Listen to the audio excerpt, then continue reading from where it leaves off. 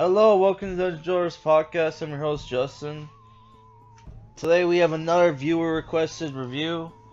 We're reviewing Tales from the Crypt, Season 3, Episode 11, Split Second, which came out August 7, 1991.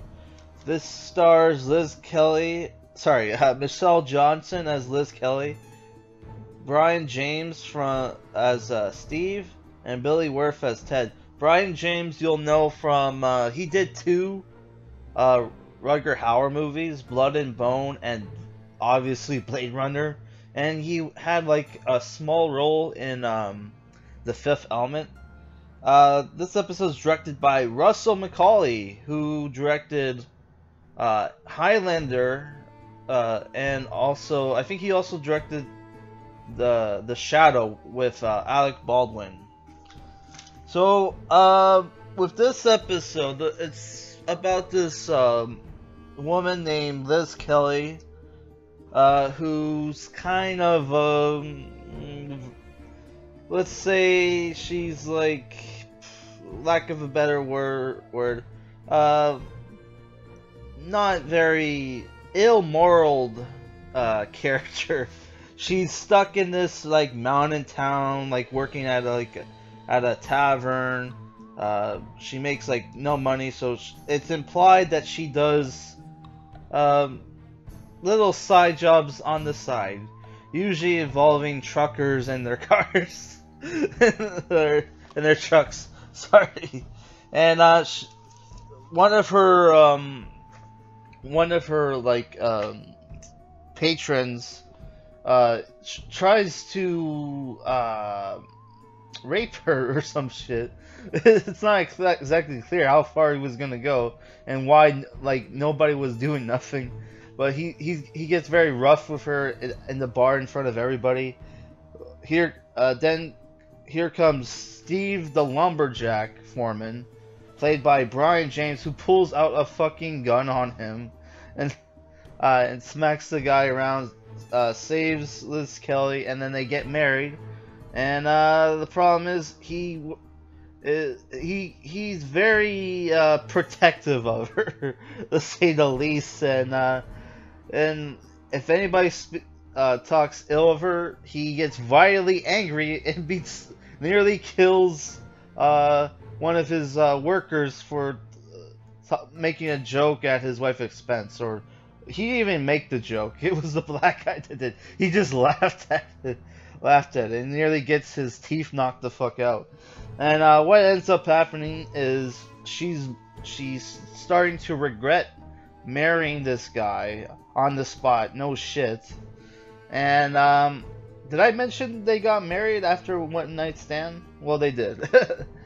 What ends up happening is this young man shows up. He kind of looks like the new Leon Kennedy from the Resident Evil 2 remake. He's played by Billy Wirth. The character's name is Ted. Let me look this guy up.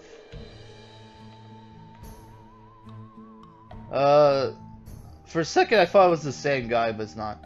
Yeah, this guy was in like movies like The Lost Boys, War Party, Body Snatchers, 1993. I still need to watch that movie. I heard it's fucking cool.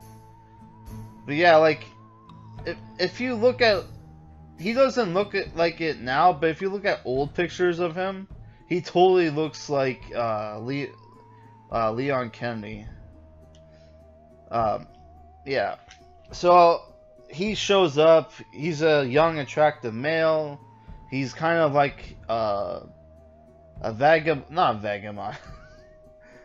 He's kind of like, you know, he's just this young guy who's like, you know, going to town, you know, just, you know, backpacking it, and he needs money, so he starts working at the logging cabin, and what ends up happening is the slutty wife tries to seduce him, gets him in trouble, and almost rapes him, and then like he gets it, you know, it's like a reverse Bible Black, where it's like chick tries to rape a dude, and he's like, okay, let's fuck it.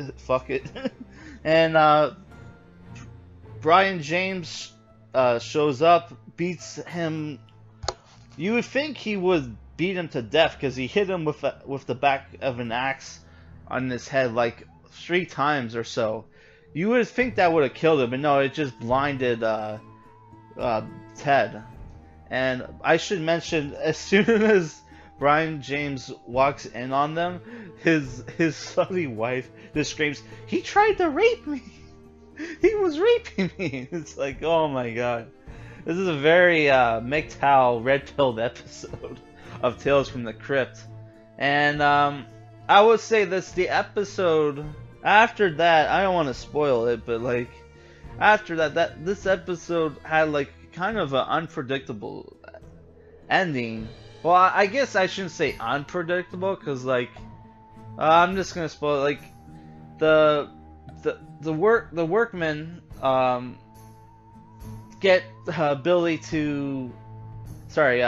to chop up the Brion and his wife into pieces by putting them in logs and teaching him how to use the fucking chainsaw, even though he's blind.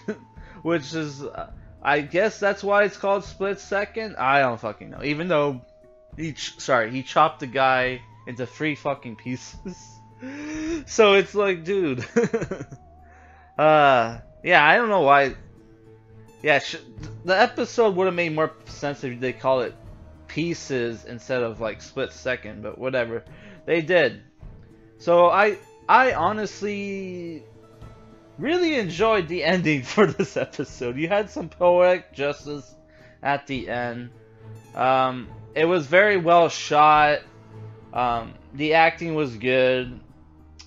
I don't know. It's just, would have been nice. That's the thing with these Tales from the Crypt episodes. They're a little too short for me. I feel like they would be better off if they were like an hour. Because like these, it feels like they kind of just rushed them too much. But yeah, I really enjoyed this episode. I just thought it would have been another fucking episode where it was going to be like, you know, the wife kills the husband or husband kills the wife, you know, vice versa. I was getting sick of those fucking episodes. Honestly, I kind of wish we would get more supernatural episodes, because if you checked out my Tales from the Crypt comic review that I did for Halloween month, all the short stories in that comic book were all like supernatural, except for the one where the guy gets like his eyes like transplanted with bat eyes, but then again like he turned into like a vampire bat human, so that's kind of supernatural-esque. But yeah, I just would be nice if we got like another supernatural episode. But yeah, this is still a good episode. I'm giving it a 6.5. Really enjoyed this one. Alright, peace.